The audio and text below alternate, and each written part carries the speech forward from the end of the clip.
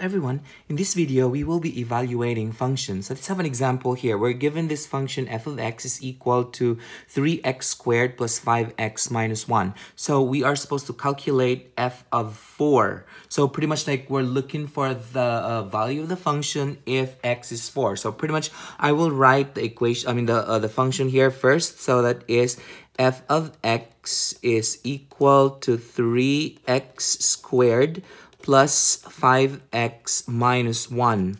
And then in this problem here, we're supposed to calculate f of 4. So I'm going to change the x to 4. So that would be f of, then I will put the 4 right here. So that means in all of these, we are going to put 4 to all of the x's. Now, here's the very important thing. In order that we don't mess up with the negatives when we do the arithmetic in a little bit, I would recommend that you change all the x into a parenthesis first, or you change the variable into a parenthesis before you plug the value of the x into the function so that we don't mess up with the negative. So in this case right here, this would be equal to 3. Again, change the variables into a parenthesis plus 5. Then we change it into a parenthesis minus 1. Now here, since we say that our x is 4, so I will put 4 in all of them. Okay, so then we go ahead and write this as 3. So 4 squared would be 16. So that's a 16 right here. Plus 5 times 4 is 20. Then minus 1. So 3 times 16 is 48 plus 20 minus 1. So then it means that our f of 4 is equal to 67. So this is our f of 4. At this time, I would encourage you to pause this video and try this problem out on your own. And when you're done, unpause it and check your answer. Okay, so we go over the problem here. Again, I'm just gonna rewrite the equation right here. So that would be f of x is equal to 3x squared plus 5x minus 1. And then again, in order to solve the function, we are supposed to change all the variables into a parenthesis first. So this would be f of, then we put the parentheses there, is equal to 3 parentheses squared plus 5 parentheses minus 1. Again, the variables, I changed them into a parentheses. And so since we say it's negative 2, so I'm going to write negative 2 and then negative 2 to all of the parentheses. Now, here's the thing. If you don't write a parentheses, then you would think that it would be a negative 4 because the negative 2 was not inside the parentheses. So that's how important it is to change the variable first into a parenthesis before you plug the value into the equation so that we don't mess up with the negatives. So in this case right here, we have 3. And then we go negative 2 times negative 2 because that's inside the parentheses. So that would be a positive 4. And then this would be 5 times negative 2 is a negative 10. And then we have a minus 1. So this would come out 12 minus 10 minus 1. So our f of negative 2 is 1. Did you get 1 as your answer to this? Good.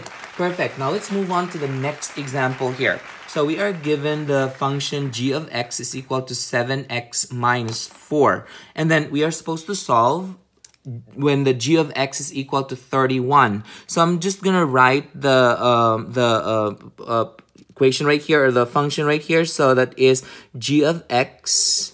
That's the g of x is equal to 7x minus 4. Now look what's going on here. I would explain this so we can solve for the value here. So we say that the g of x is equal to 31. So both of these yellow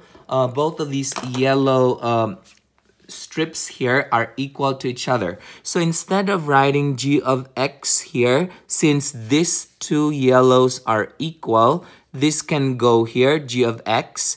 That means I can also have the 31 right there. Since these two are equal, so I can have the g of x there, or I can have the 31 there. Since again, these two are equal. Or pretty much this whole thing, the g of x, we can substitute it to the g of x. Since these two are equal, then this can be 31. So in this case right here, I can change again. I can have the g of x there, or I can have the 31, because again, these two are equal. These yellow strips are equal to each other. So in this case right here, I can change this to 31. So that means this is 31 is equal to 7x minus 4. And then we just have to solve for x. So I'm just going to add 4 to both sides. So plus 4 and plus 4. So then we are left with, we cross this out. So that is 7x is equal to 35. We want the x.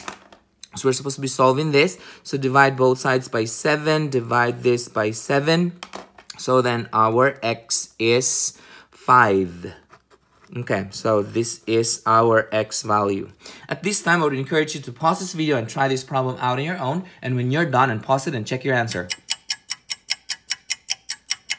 Okay, so we go over the problem here. So it's pretty much the same thing. I can go ahead and rewrite this function right there. So that's the g of x is equal to 7x minus 4. In this problem right here, we have the g of x is equal to 25. Again, these two yellow strips here are equal to each other. So if this is the g of x right there, since the two yellows are equal, I can also put the negative 25 in there since those two are equal. Again, these two are equal. So we can have the g of x right there, or we can have the negative 25 right there. So if we put the negative 25, then we can go ahead and solve this function. So that would be negative 25 is equal to 7x minus 4. So then I'm just going to add 4 from both sides plus 4 here. So this would come out, we cross the negative 4 and 4. So this is 7x is equal to negative 25 plus 4 is negative 21. We want the x, so that would be divide 7 from both sides, divide this by 7. So then we go ahead and cross this out. So our x is negative 3. So this is our g of x. This is the x value when the g of x is equal to negative 25. Did you get the same answer as this? Good. Perfect. If you find this video helpful, hit like and subscribe for more math videos. See ya!